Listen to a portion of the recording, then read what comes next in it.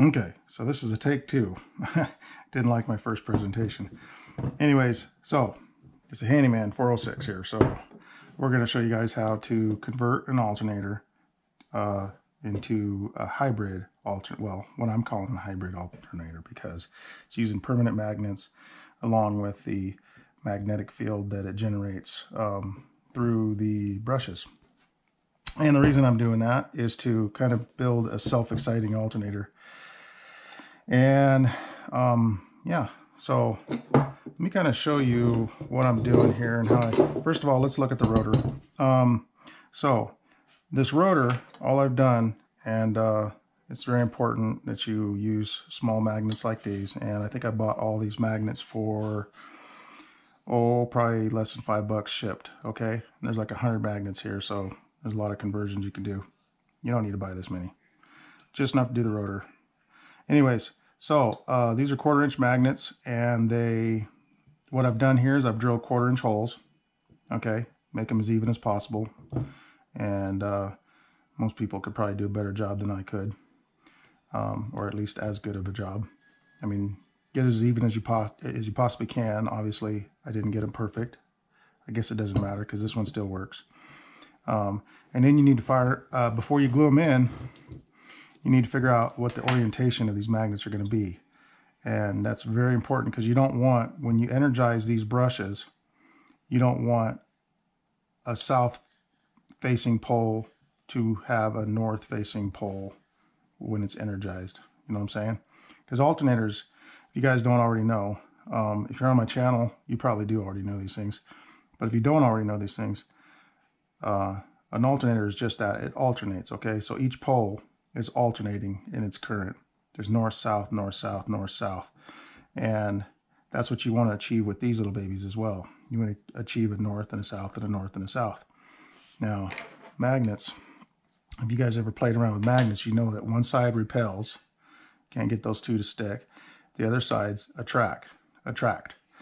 And the north and the south will always attract one another, okay? And two souths or two norths will always repel. And so the way I figured out how to orientate these is you apply the, well, first of all, you have to figure out which current is going where, all right? So we know that the ground, well, pull out your tester. On this particular alternator, and you put the continuity, and you're gonna figure this out. You're gonna go to ground, and you're gonna figure out which one of these, gosh, is there enough light? Can you guys see that?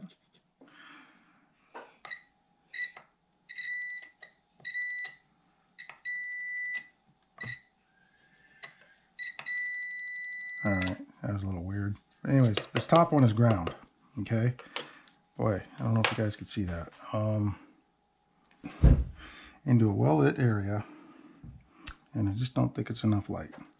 So, like I was saying, this top brush happens to be negative. This one's hooked to the field, so this one's positive, okay? This is where the positive brush. Now, this has been modified. Some alternators are automatically like that, some are not, and you have to modify them to make sure that the field current has a positive, or has continuity between this little tab back here and where your brush connects. Maybe we'll get into that in the future. Actually, I go through that pretty thoroughly in some of my past videos, so if you guys aren't already a subscriber, you might want to subscribe and check those out if you have a hard time kind of figuring it out.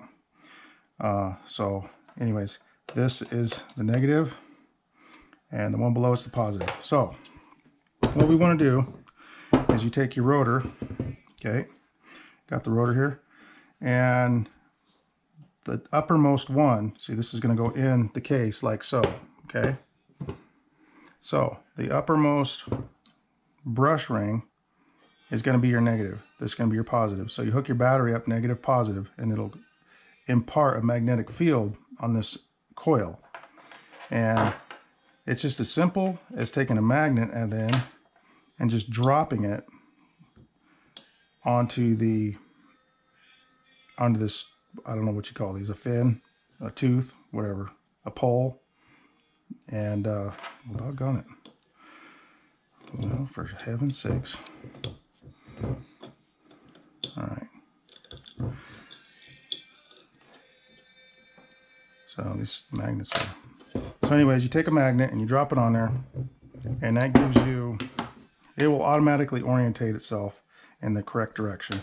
In other words, if this turns out that this is the North Pole and this is the South Pole, when you drop it, the North Pole will face up on the magnet automatically. It'll turn itself in the air before it lands. And 100% reliable. Well, maybe 90% reliable. You're going to want to go back and check each and every one of them with the old, you know, I can feel that those are attracting.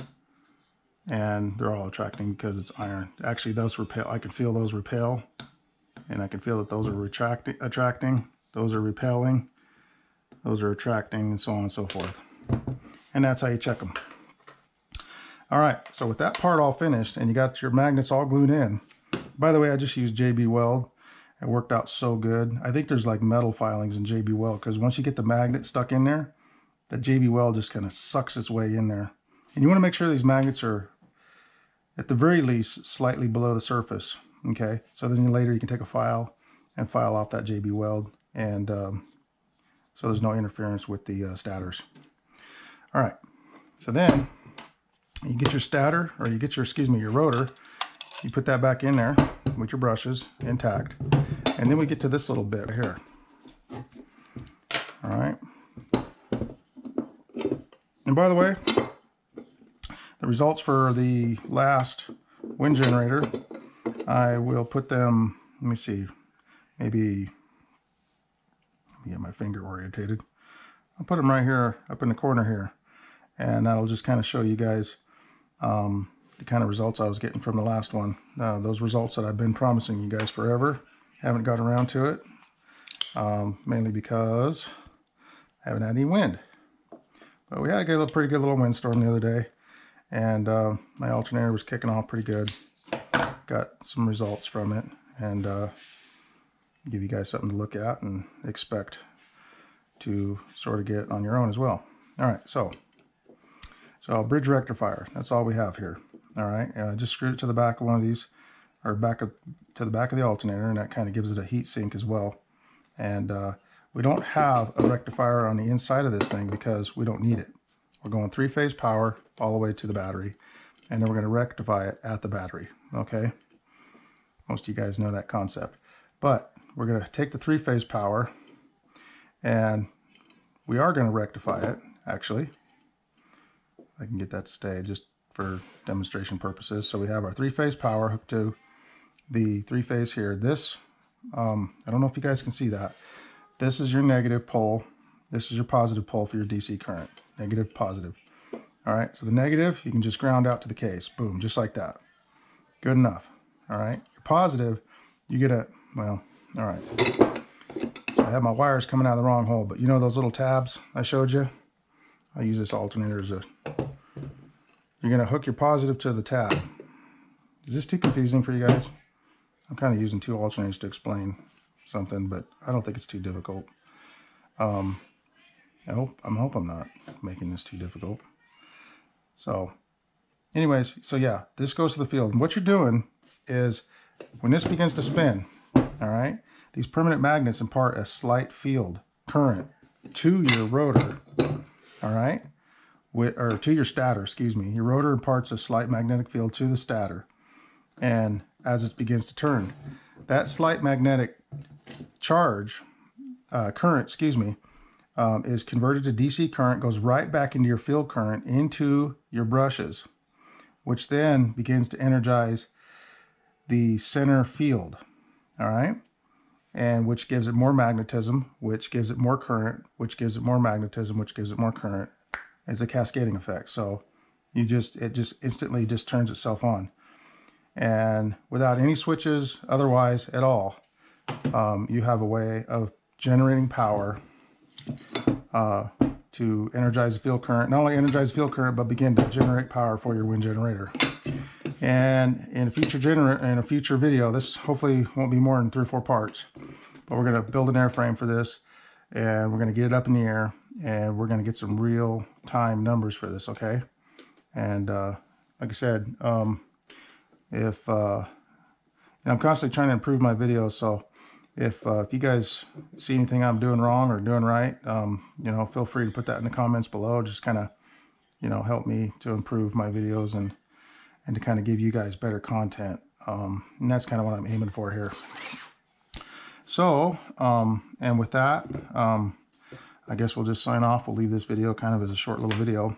But that's step one. We're going to put this thing together. And step two, we're going to make the airframe. We're going to get a blade on it. And I got some videos on blades on how to make those. You guys might want to check those out. We got 2 different types of blades. And in a future video, we're also going to be showing you how to make a furling blade. A blade that furls out of the wind instead of a tail that furls out of the wind. The latter, I'm not too fond of. The former, I love the idea of the blades furling. I've made a couple of them in the past that I've had kind of mixed success with, and we're going to attempt to make another one and see how we can get that all put together and see how we can make it work. And anyways, thanks guys, and we'll see you on the next one real soon here.